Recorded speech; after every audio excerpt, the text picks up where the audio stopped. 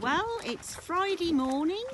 This is what a thunderstorm can do in Spain in 3 hours. We've had a thunderstorm.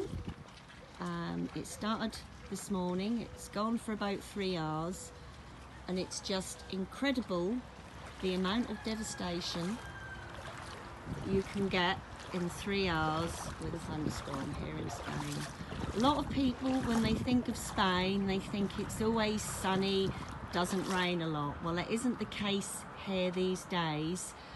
For the last 3 years, we have had continual problems with tremendous amounts of rain.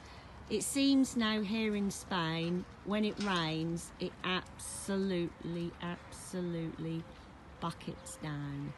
Without a doubt, global warming is making a huge difference all over the world, and this is yet another example. Yes, of course, we've had the gota frias in this part of Spain that happens every so often, and has always been part of the normal weather pattern. But now, whenever it does rain here, winter, spring, autumn, it's torrential, and this is the devastation that we now have to live with and clear up.